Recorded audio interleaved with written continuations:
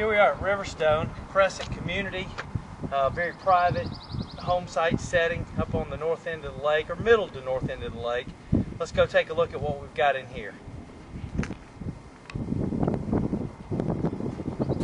Here we are at lot 54 Riverstone. Arguably could be the best lot in this community. Got 1.47 acres, about 300 feet of frontage. You've already got a dock in place. As you can see behind me, we've already got a road cut into the lot here. You've got privacy. It's kind of a point lot within a cove area. You've got a long view. You got great trees. Lot's been cleaned up. The lot's marked very well. As you can see from this post, and then as you scroll down the road over here to the right, you'll see the other post with the orange tape, so you've got plenty of road frontage here. But let's head on down and show you the great build site on this property, this great view, the dock that's already in place, because this is just a wonderful piece of property. Like I said, I think it's one of the best in here. Here we are down at the build site. You can see we came down the road.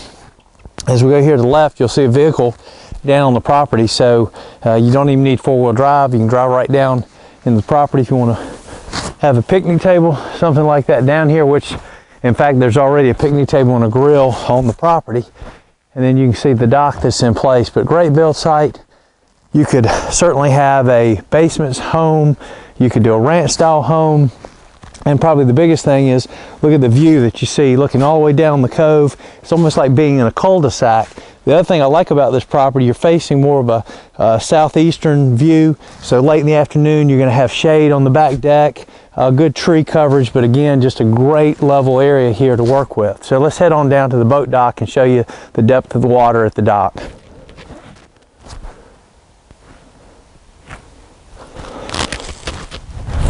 All right, here we are at the dock. First of all, you know, this is the Ipe, or some people call it the ironwood dock, which I think is probably one of the best products ever made as far as docks go. You could come in here, pressure wash it, and really put a nice brown stain on it if you wanted to look, you know, kind of a vibrant brown color, whatever color you may want to have. As you can see, the lake is down. Lake's down about 5 feet, so this is a great time to show that even when the lake's down about as far as it's going to go, that this dock still has plenty of water and depth to get the boat in and out. Another nice thing about this is we already have, he's got water in place, and he's got power. So again, you got a picnic table, you can come down here, hook up something power wise, you've got water you can use, hose, need to wash the boat, something like that.